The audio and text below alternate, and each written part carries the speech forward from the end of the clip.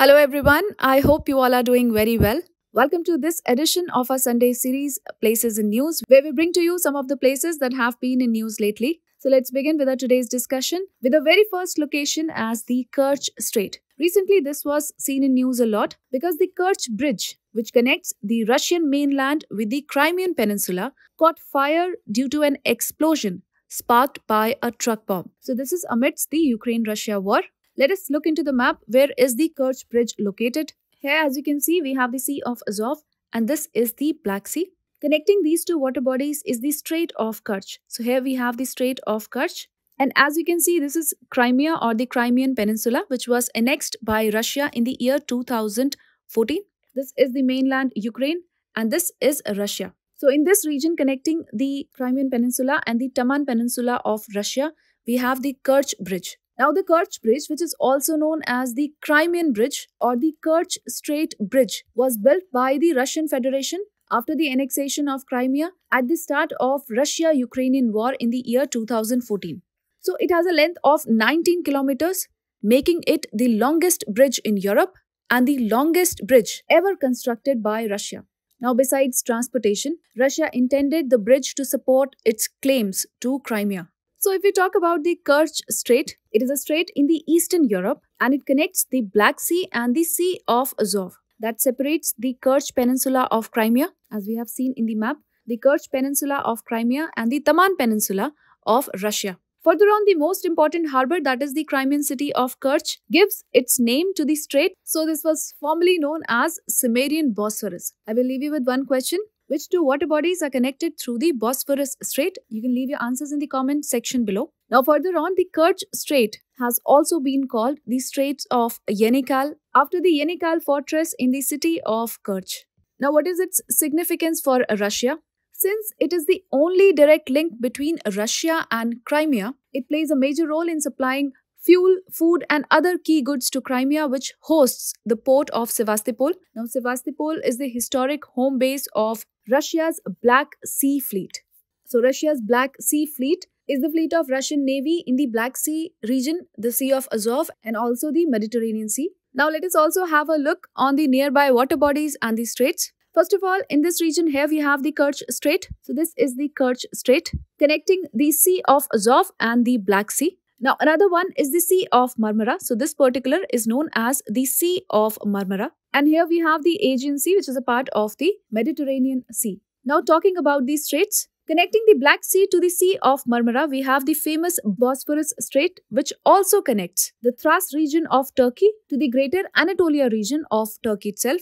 So the Bosphorus Strait is a natural strait. Moving further, connecting the Sea of Marmara and the Aegean Sea, we have the Dardanelles Strait. In this region, we have the Dardanelles Strait. So this was a little bit about the Kerch Strait and the Kerch Bridge. Let us move on to our next location now, and that is Gambia. Now recently, Gambia made it to the international news headlines following a global health alert that was issued by the World Health Organization. Now the World Health Organization stated that 4 cough and cold syrups were linked to the death of around 69 children in Gambia. And Gambia is a small West African country. Now, all these 4 cough syrups were produced by an Indian drug maker, that is New Delhi-based Maiden Pharmaceuticals Limited. And these syrups have been potentially linked with acute kidney injury. So let us look into the map. Where is Gambia situated? Now, as you can see in the map, Gambia is a strip of land which is around 25 to 50 kilometers wide on either side of the Gambia River. Here, as you can see, this is the Gambia River, and also it extends around 480 kilometers into the interior and has a short coastline along the Atlantic Ocean. And further on, as you can see, it is entirely surrounded by the country called Senegal. So it is a West African country completely surrounded by Senegal. The capital of Gambia is Banjul. Moreover, it is the smallest country within mainland Africa. Now, the Portuguese were the first Europeans to enter Gambia region in the year 1455, but they never established important trade in this region. Further on, in the year 1765, Gambia was made a part of the British Empire. Talking about the climate, Gambia has a tropical climate. An important fact that it is also one of the Africa's most densely populated countries. Further on, country's economy is dominated by farming, fishing, and especially tourism. So this was a little bit about Gambia. Now let us move on to our next location, and that is Lebanon. Now recently, Lebanon and Israel have reached a historic deal to end a long-running maritime border dispute in the gas-rich Mediterranean Sea. Let us look into the map. Where is Lebanon situated? So first of all, Lebanon is a mountainous country that is located on the eastern shore of the Mediterranean Sea. Here we have the Mediterranean Sea. Now, if we talk about the borders, Lebanon borders Israel in the south. Here you can see Israel we have in the south. Also Syria to the north. And also the country shares its maritime borders with Cyprus. Also the capital of Lebanon is Beirut. Now, if we talk about the geographical features, Lebanon mountains are around 240 kilometers long, stretching across nearly the whole length of the country. Talking about the highest peak, it is named as Kurnat al-Sauda. Also the Lebanon mountainous range, it is separated from the anti-Lebanon mountains by a fertile valley. It is known as the Bekaa Valley. The lowest point is situated in the Mediterranean Sea, and the longest river of the country is the Litani River. Now let us also talk about Israel. So as we know, it is a triangular shaped country that is part of Middle East with a coastline at the Mediterranean Sea, and the southern tip of Israel connects it to the Gulf of Aqaba. The Gulf of Aqaba, which is a part of the Red Sea. Now talking about the borders, Israel borders Egypt. Here we have Egypt, or the Sinai Peninsula of Egypt.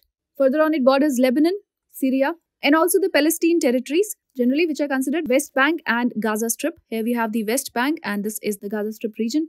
And as you can see, it also shares the boundary with Jordan. Further on, as we know, the state of Israel is the only Jewish nation in the world. Now talking about the geographical features of Israel, we have the Negev Desert, which is located in the south. Also the mountains of Galilee constitutes the highest part of Israel, and the highest point is Mount Meron. If we talk about the longest river, it is the Jordan River. And one important feature is the Great Rift Valley, which is a long fissure in the Earth's crust. It begins beyond the northern frontier of Israel and forms a series of valleys, generally in the south direction across the length of the country to the Gulf of Aqaba. So as you can see in the map, here we have Israel. This is the Gulf of Aqaba. Here we have the Lake Tiberias, or the Sea of Galilee, and the Jordan River starts from this. So as you can see, Jordan River borders Jordan as well as the West Bank region of Palestine and Israel, further draining into the Dead Sea. Here we have the Dead Sea. And this is the Sinai Peninsula of Egypt. Here we have the Mediterranean Sea. Here we have the capital city Jerusalem, and this is Tel Aviv. And here we have the West Bank, and this particular region is known as the Gaza Strip. So this was a little bit about Lebanon and Israel. Now let us move on to our next location, and that is Thailand. So recently, Thailand abstained from the United Nations General Assembly's voting of condemning Russia's illegal so-called referendums in Ukraine. Let us look into the map where Thailand is located. So as you can see, it is located in the center of mainland Southeast Asia, and it is wholly within the tropics. So the country is bordered in the west and northwest by Myanmar. Here we have Myanmar. In the southwest by the Andaman Sea. As you can see, it borders the Andaman Sea to the southwest. In the east and northeast by Laos, Laos. And in the southeast by Cambodia. And towards the south, you see it is bordered by the Gulf of Thailand. And here we have the Gulf of Thailand. So the Gulf of Thailand is actually an inlet of the South China Sea. As you can see, here we have the South China Sea. So this is an inlet of the South China Sea. And also it is bordered by Malaysia. And as we know, the capital city is Bangkok. As we see towards the south, Thailand also occupies a part of the Malay Peninsula. So this is a part that belongs to Thailand, and it is a part of the Malay Peninsula. Now talking about the geographical features, Bangkok, the capital city of Thailand, is also known as the Venice of East because there are around 83 canals. And Thailand has two principal river systems. The first one is the Chao Phraya and the second one is the Mekong river system. If we talk about the highest mountain, it is called Doi Enthenon. So as you can see in the map, this is Thailand, the capital city Bangkok. And these are the famous river. First one is the Chao Phraya river and another major river is the Mekong river system. To the south here we have the Isthmus of Kra. Now an isthmus, as we know, is a narrow strip of land which connects two larger land masses and also separates two bodies of water. As you can see over here we have the Gulf of Thailand, which is a part of the South China Sea, and this is the Andaman Sea. Now the Isthmus of Kra is also the narrowest part of the Malay Peninsula. As you can see over here, it is the part of the Malay Peninsula. To the north, here we have the Khorat Plateau. So this was a little bit about Thailand. Now let us move on to our next location. and that is Burkina Faso. So recently, Burkina Faso was in news as it faced a military coup. Let us talk about the country. First of all, it is a landlocked country in West Africa. So Burkina Faso was a former French colony which gained independence as Upper Volta. The name was Upper Volta in the year 1960. Further on, the country was renamed as Burkina Faso on the 4th of August in the year 1984 by the then president Thomas Sankara. So here we have the country Burkina Faso. The capital city is Ouagadougou. If we talk about the bordering nations, to the northwest we have Mali. To the northeast we have Niger. It is bordered by Benin to the southeast and Togo and Ghana to the south. Here we have Benin, Togo and Ghana, and also Ivory Coast or Cote d'Ivoire to the southwest. Further on, the northern part of the country has savanna vegetation and the southern has a sparse forest. The trees Kerite or the Shia tree and also the baobab or the hibiscus tree are endemic to this particular region. Moreover, there are three principal rivers. We have the Black Volta, the Red Volta and the White Volta, all of which converge in Ghana to the south to form the Volta River, which is the longest river. Now, as you can see, Burkina Faso is also the part of the Sahel region of Africa.